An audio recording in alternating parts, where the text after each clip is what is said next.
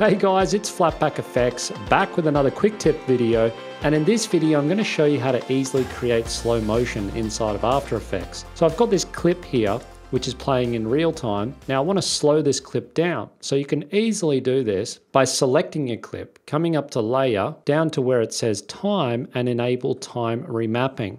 Now the first thing you'll notice, it'll pop up with these two keyframes to represent the start and the end of your clip. So what we can do here is I want this first little bit to be slow. So I'm going to create a keyframe in the middle here, and all I'm going to do is drag this all the way out.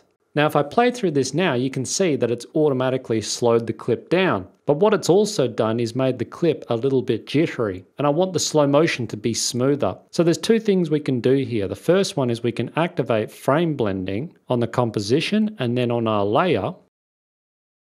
So you can see what it's done here. It's actually fading the frames together to create a smoother effect. Now if I click this button once more, this will activate the optical frame blending. And basically what this does, it'll actually guess the frames that aren't there and digitally recreate those to make an even smoother transition. So depending on how slow you're slowing your shot down to, or what your shot is of, you can mess around with this to get different results. So there you go guys, I hope you've learned something. Thanks very much for watching, and I'll catch you in the next tutorial.